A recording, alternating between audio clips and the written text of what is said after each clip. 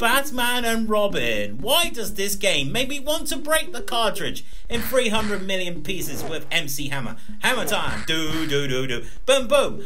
Why does he sound like after having a MC McDonald's, like McDonald's meal, and then takes a super big dump, or a bleep girl during the game, and it's so slow. Where the bad stupid combat that goes punching. Woo! The sound bleeps and blops and pops and poops and all that stuff. It's like having a broken record on repeat that's about to fly out the window. Whee! Duke Nukem 3D on the Gamecom is so tragic that you on a train line rails going left and right. It doesn't make sense. The speech sample sounds like a Dr. Love going so deep, like Barry White. Oh baby. And girls walk away. Ah! The aiming is so bad and doesn't even register shots. When you fire left, right and up, down and all that stuff, it doesn't make sense. It's so stupid for this game. And the corridors are all the same.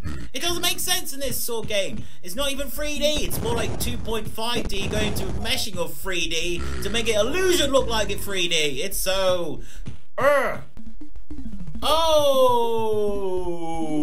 Virtual Fighters on the Gamecom. Fighters Mega Mix, more like a pick and mix that you go to Woolworths in the back of the old 90s. It's like very minuscule, and your taste buds would get like super stale, and it would be very sour experience. With this game, the punches don't connect. Some weird reason, the combos are hard to pull off.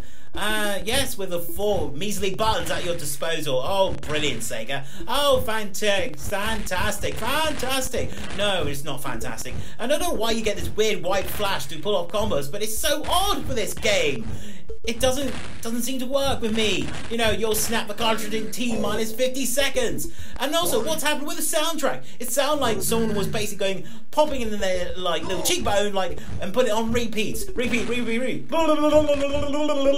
No. Garbage, go away. Mortal, stupid, wombat combat, boring as fuck. Game, why? On the Gamecom of all friggin' places. Yes! Oh, similar to the Virtual Fighter Megamix, as I said previously. You know, it's very similar to this sort of awkward combat style. You can't even pull off the moves correctly. It looks like you're going to take forever to read a Bible, and it's slow. It's like Amazon's delivery service. And I tell you this, guys, the Game Boy version of Mortal Kombat is a masterpiece compared to this shit right here. Yes, you heard me right. Game Boy does the crown now. This game... It's absolutely a huge mess. I don't know what Midway were thinking with this port. Just get the PlayStation and the Saturn version. You're better off without this game. And the jumps are like delayed. You're going to the moon half a frame a second. Why? Go away. Resident Evil 2 into oblivion when you are plunked in the middle of the screen like a zombie wants to eat your delicious brain juice. Oh my god, tank controls take forever to turn like a chess piece. Your door animation takes eternity to load, yes, like the PlayStation 1 game. What the hell were you smoking, Capcom? Yeah, you were smoking desperation. And this is what happens when you give the license to Tiger Electronics. Leon looks like an old granddad, and he's so slow in getting his weapon, and the menus are odd, the button layout is stupid, it doesn't make sense. A garbage game all round. A Lost World of Jurassic Park. This game it utter fails. Why do you have driving sections sound like a screaming child in reverse? It doesn't make any sense. And also, why does a girl sound like she's having sex on a platter? Which doesn't make any sense. Oh, this game is so slow. Really short pace. The weapons are stupid and don't work. And, you know... and you get hit by anything, dinos, and then all that stuff. It's so dumb. It's not the best game ever made. Period. Just burn it. Get ready for some more pain. Indy 500 is the stupidest game ever made, and hard to predict in turning your supercar that literally bashes the wall like a pain of anger. In other words, super garbage game!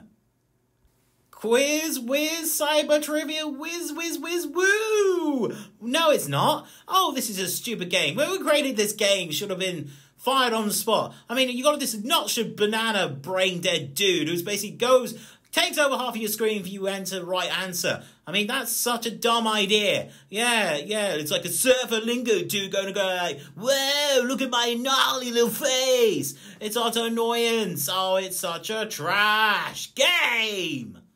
Lights out, everybody. This game is so boring.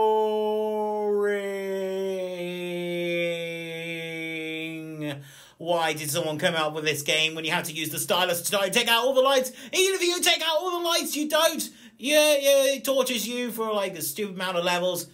Who cares? Bye.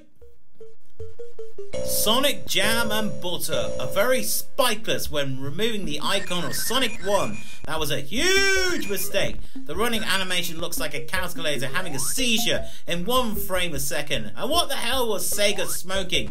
More like slow ass processing. In other words, stick with the Mega Driving. Boom boom! Brum brum brum brum!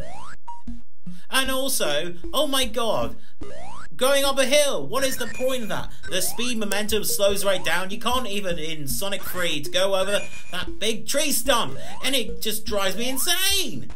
If you guys enjoy this interesting top 10 worst Gamecom games, remember to please like, comment, and subscribe. And as Retrodude says, Retro forever! And I'll see you guys in the next awesome top 10 video. Take care.